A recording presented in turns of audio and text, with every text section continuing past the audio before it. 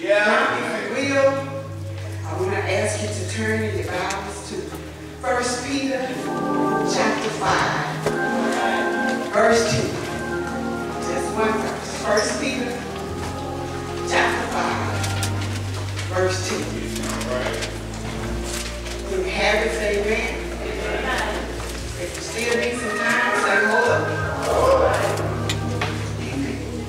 The rest, we all want to be together.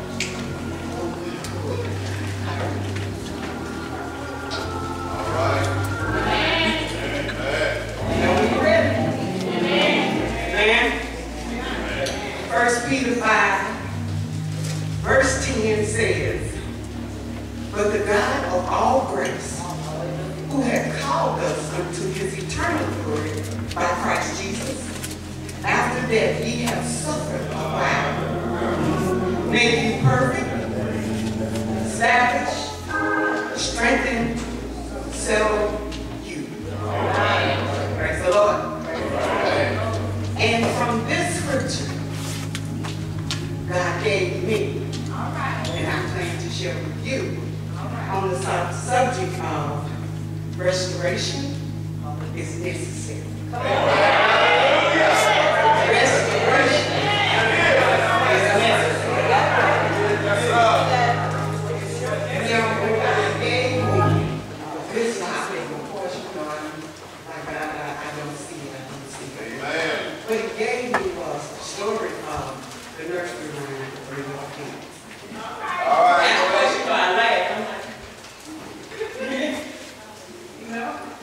But in that, he let me know that when they were ready, they each had an idea of how to protect themselves. Yeah. All of that ideas, their ideas were different, but they thought it was good. So they did it. All Now, right. the first one was ready. He's, you know, in his house, and up comes the wolf, says, you know, and the way he's threatening you is, well, come on, out, and if you don't, I'm going to blow down what you got. All right. And I'm going to come in and get you. All right. You know, but of course, he's secure in his building of his house. And of course, the wolf blew it down and he ran to the next big house. That's right. You know, the wolf is secure in what he's doing, and he tells them both. Same thing he told the first one. You better well come on out, because if you don't, I'm going to blow down what you got right there, and I'm coming in to get you. All right. They secure again in what they built. And of course, he huffs and puffs and blows it down. Now, my question at that point was, why didn't he just chase the two pigs that he had and be satisfied? But of course, like the enemy, he's greedy. All right. He wants all things. So they go to the third pig's house. Yeah. And of course, okay, the wolf is secure now, and he's huffing and puffing. He's done it twice, so third time's a charm.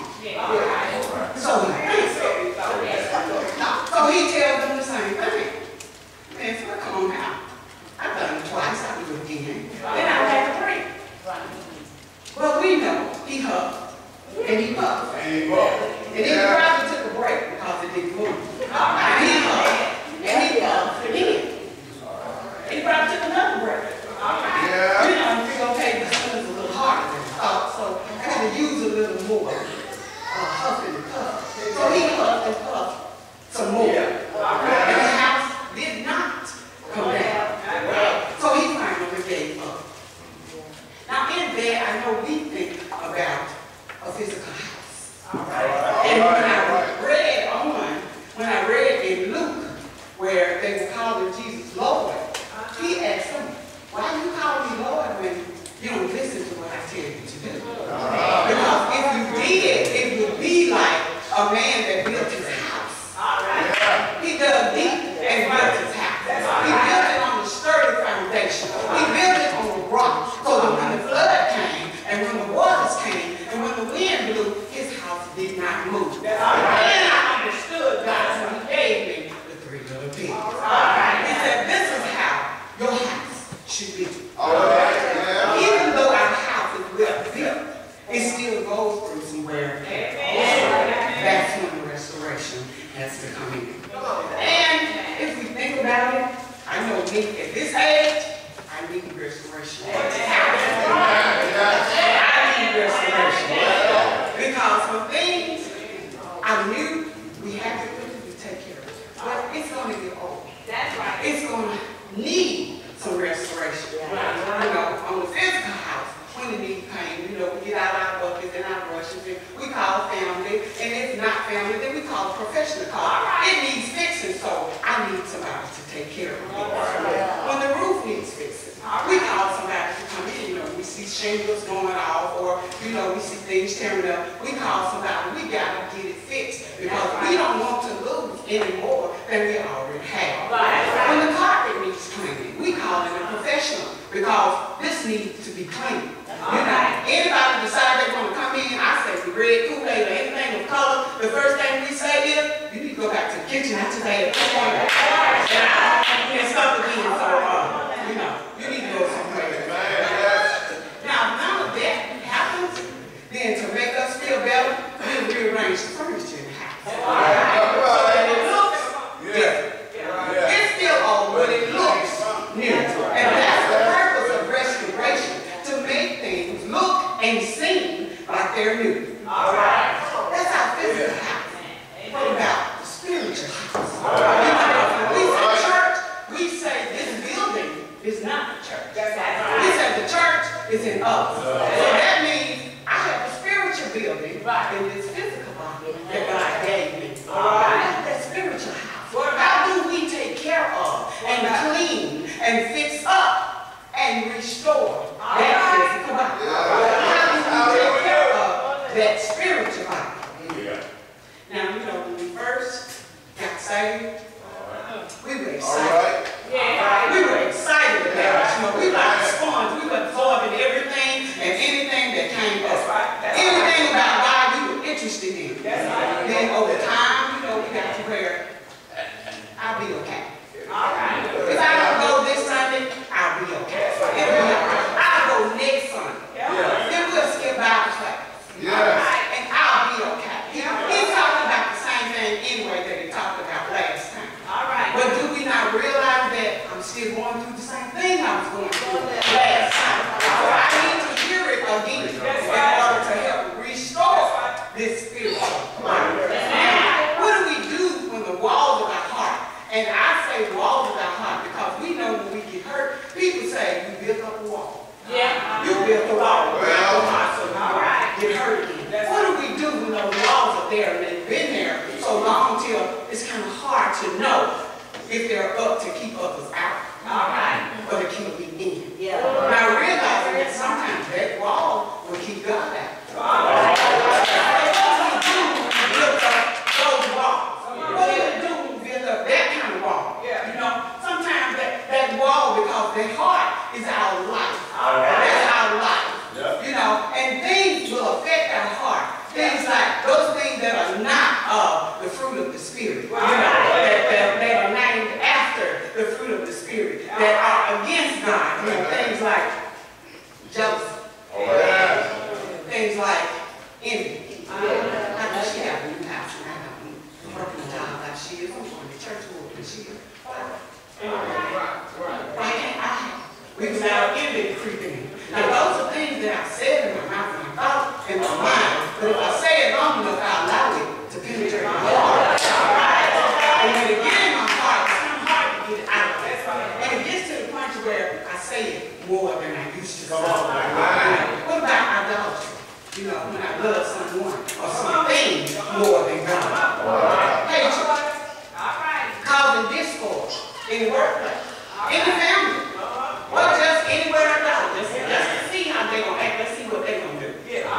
You know, rage, anger, drunkenness, hurt, death. Death is hurt. What do we do when those things get in our heart? Negatively affect our lives. How do we handle that? How do we handle that? How do we handle that? When the roof of our minds, the Lord say roof of our mind, because our mind is on top, like the roof is. What do we do when our mind gets to the point where it runs off track of what God has? When we allow that purpose in our heart to have our mind go places that it should not be. How do we fix that? You know, do we continue to let the devil run rampant in our mind and just have it go places? Or do I call my sister and say, you know, I'm having a hard time with this one and I need some help? Pastor, I know I've talked to you and I've talked to you and I've talked to you and I've told you how I feel, but I just can't snap back like I used to. I need extra prayer. If you have time, sister, can you come and visit me and just sit with me a little while and just help me to get over this? That's how we break down those walls. Or if I can get in my word, because I've been to the point where I wanted to get that word and the devil was so hard on me until he would have my handshake, but I couldn't hold the Bible straight. And that's when I went to my phone. I downloaded the Bible app on my phone and I can click on that chapter and have it read to me. I understand. Open my mind, God, so I hear. And when it goes from my mind, put it in my heart. That's why he said in Galatians, I think, where he said, don't let the sun go down on your wrath. Because it gives a mighty foothold to the enemy. If you go to sleep angry, the devil got something to build up. He can go against you with. And if he continues, every day just put just a little bit more, and just a little bit more, and just a little bit more, before you know it, that little bit becomes a lot. It becomes a lot. And then you wonder, how did I get here? What happened for me to be in a place like this? I become that person I used to talk about. That's when we need God. That's when we need God. Now, in all of those things, when our heart, when our mind, when our body has gone through the rain, has been in the storm, that's when God's covering, his armor, the armor of God comes into play. That's our spiritual covering. That's what we need. And he explained it to us in Ephesians 6. He said, put on the helmet of salvation. The one thing that can cure your mind is the salvation from Jesus Christ. Because darkness cannot dwell where light is. And Jesus is the light of the world. Not just for me, not just for the mothers of the deacons of the choir, but for the world. Anybody can call on the Lord, touch my mind. Touch my mind. He said, put on the helmet of salvation. When your heart has gotten to that point, to where you know it should not be, where is your breastplate of righteousness? He said, put on the breastplate. Now, I had one lady say, well, that just covers the front. But if I'm to wear something on the top of my body, do you think God would give me something that will cover the front and not the back? We put on a blouse or a shirt, we put on this arm, then we carry around and put on this arm. We button it down the front, but it covers the back. But he said the breastplate, that's where your heart is. That's where your feelings are. That's where the things that matter to you, that's where they are. That's why the saying is where your heart is, there you are. You're going to follow your heart. He said, do what's right. If you get used to doing what's right, your heart will heal. If you let go of unforgiveness, your heart will heal. If you let go of anger, your heart will heal. He said, put on the breastplate of righteousness every day. Every day. And when it comes time to, you know, when you get to that point where you're kind of weak and you're stumbling and you can't move, he said, tighten up that belt of truth. When you know, if you ever want a belt and you loosen it after you're eating, you know, you have to let it up. And when you stand up and it's time to get things together, you tighten that belt up. That belt makes you stand straight. You know, I don't want to tighten it down. Sometimes something is tight. When you get to that point where you feel weak, stand up tall. You know, something you got to put it tight. He said later on in there, he says, when you get to that point when you can't do anything to stand anyway. Which lets me know when I get to that point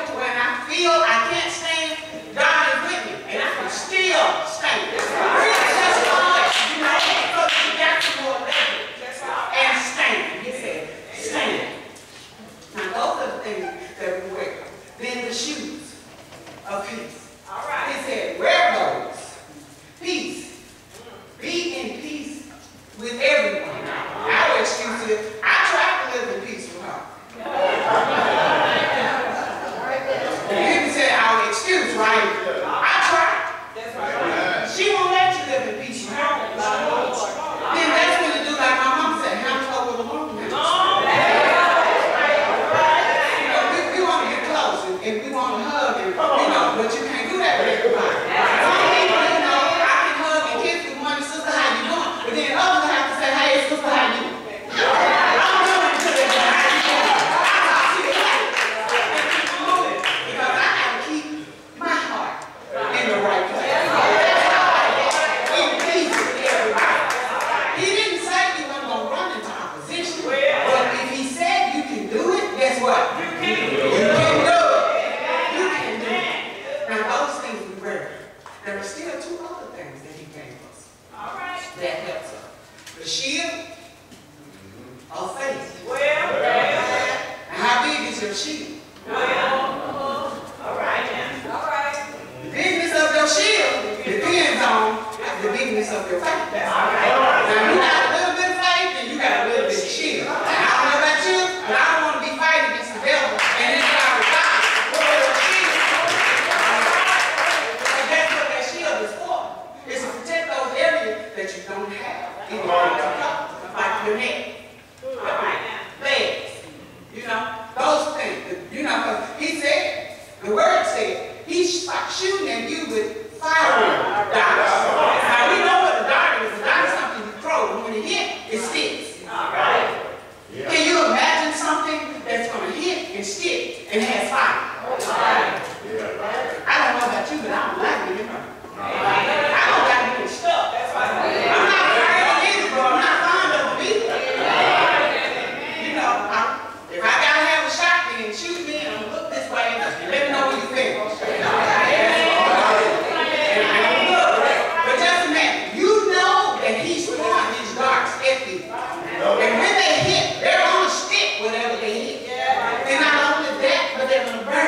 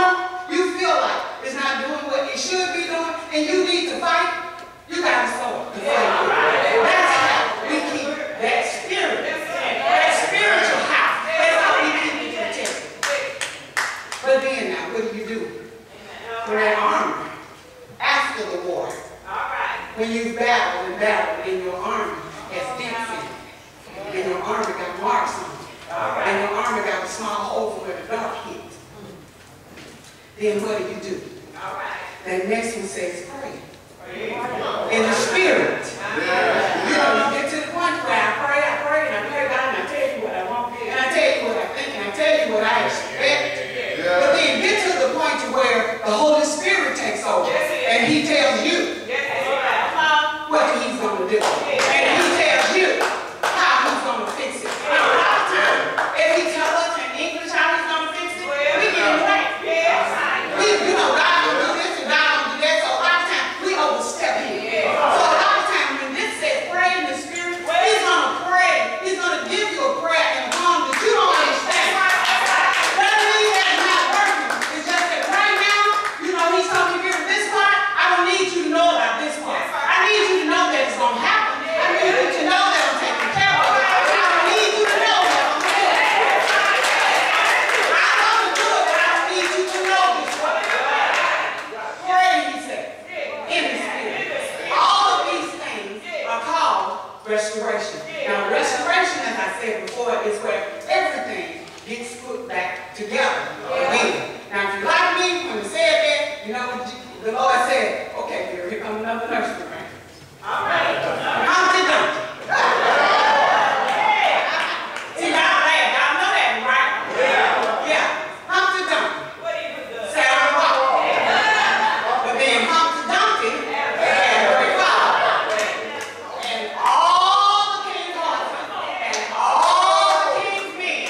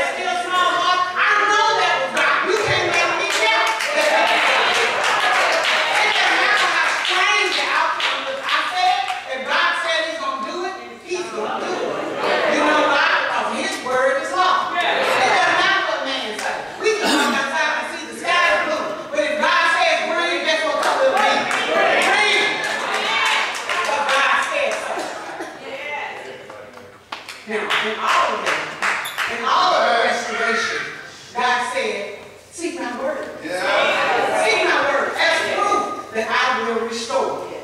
Now Jeremiah 30 says, he will restore your health. Yeah. And your wounds, Yeah. he will heal. Yeah. So if you're sick, claim that verse. Say, God, you said it worked. Jeremiah said you would heal my body and you would heal my wound. Not that he needs reminding, but he needs to know that you know. He wants to know that you search his word, that you know what he said. Remind him. You know how Mama used to promise us something. The first time he said, Mom, you remember you said? And you remember you wrong. Then God said, okay, remind me. But you can't remind him if you don't get it on time. You gotta know.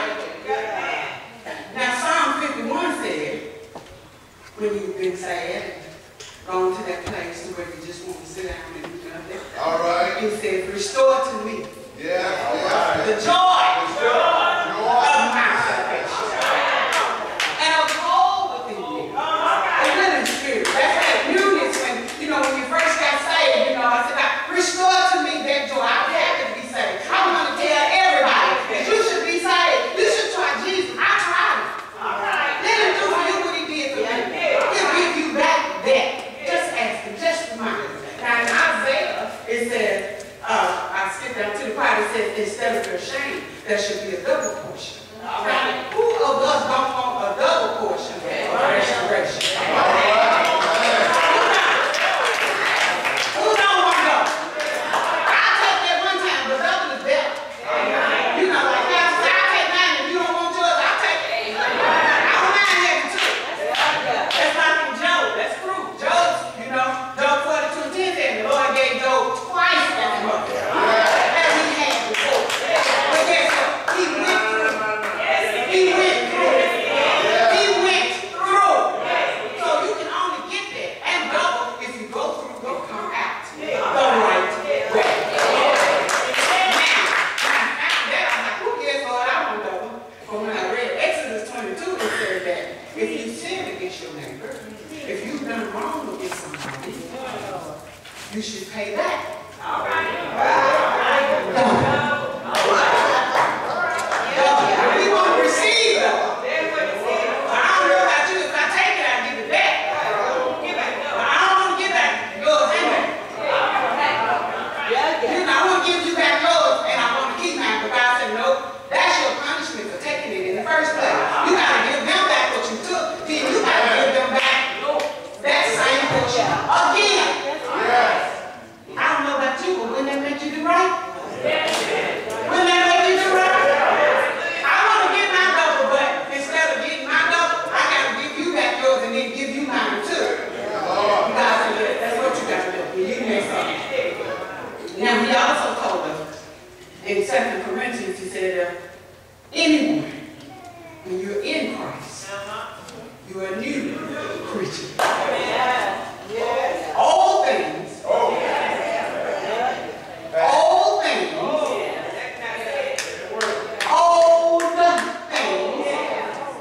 pass away. And behold, the new comes. Ain't that restoration? Get rid of the old and taking in the new. Now, when we've been restored and we're at that good point, he let us know, I don't need you to just sit there and hold on. When a brother that you know falls into that kind of situation, it doesn't have to be exactly like the situation that you just came out of. But I need you to remember that you were in a situation. And I need you to handle them with gentleness and kindness. Bring them back. Restore them. But be careful.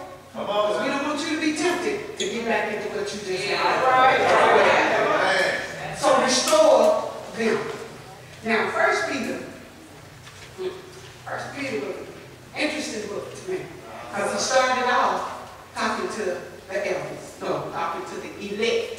All right. I don't know about you, but I choose to think I want to be elect. I don't think I want to be elect. Not just for the good stuff, but to know that after the bad stuff, God still got me. But he talked to the elect. And he told them wickedness. All right. Because we are God's chosen people. He reminded us after that, you are God's chosen. Yeah, all right. They don't see you as normal. They don't. They don't. You are not normal. All right. You're not. You belong to me. So you are above and beyond. That's why he said to obey the law of this land for his sake. Yeah, all right. Not that we have to, but because he wants us to. We got that law and God's law. So he's saying, you can obey both. They're not going to conflict against each other. You are chosen people. He said, live godly lives. Live a life that God is proud of. You know, like he was with Job, he bragged on Job to the devil. You consider my servant? You know? And one time I thought I'd be glad if God said my servant period. All right. But when he said that, All right. that was one. For the books, for my books. But he brought me out. All right. You know, none of us raised our hand when he said, I got trials and tribulations over here to be taken. Who won't want? All right. All right. But now we want what comes after the glory of getting done with that trial. But you can't have it until you go through what you got. So in order to do that, we got to live godly life. It's all right to be pretty, be beautiful. Wear the earrings in the jury, but have an inner beauty. So you can be pretty on the outside. I'm not going to look at attitude. That's not God. He said, have an inner beauty that your husband will fall in love with and will stay when that outer beauty is gone. And he also talked to love. He said, love your wife. Not because she's weak, but as a weak vessel. Her purpose is not the same as yours. That means she's not as important, just means you have a different role. But when you come together, everything is taken care of. He said, living for God and suffering as a Christian will not be easy. All right. It's not going to be easy. He told us that. But don't be ashamed to be called a Christian. Keep doing good. No matter what they do or say, keep doing good. He said, because elders are to be shepherds, and they're eager to serve, clothed with humility. Why? Because God finds favor with humbleness. All right. He cares about what you care about. So he says, be alert and be focused, because the enemy is waiting on you to take your eye off of what you should be doing. So he told us, I'm going to and fro, seeing what I can kill, steal, and destroy. And at one point he said to devour. Which means he wanted to kill it, he wanted to steal it, he wanted to destroy it, and then he wanted to come back and take you out if he had to. If you let it. But 1 Peter 5 says that we will be, after all of it, after we suffer a little while. Now you know, some of us, we feel like we've been suffering a long time. Long time. But when you think about it, one day to God is like out 1,000 years. So have you suffered your day yet? Not yet. But he said, for a little while, you're going to suffer. But because of Jesus Christ and the blood that he shed, he will come back to restore you. All right. He's going to confirm that you're healed. He's going to strengthen your body. He's going to establish you as his own. So when you get to that point where your mind goes where it should not go, and you take off the helmet of salvation and throw it at the enemy, restoration is necessary. That's when you need to be restored. When you get sick and feel like, Lord, I'm not from here. The doctor said there's no hope. All right. And you sit down and cross your arms and give up to him. No.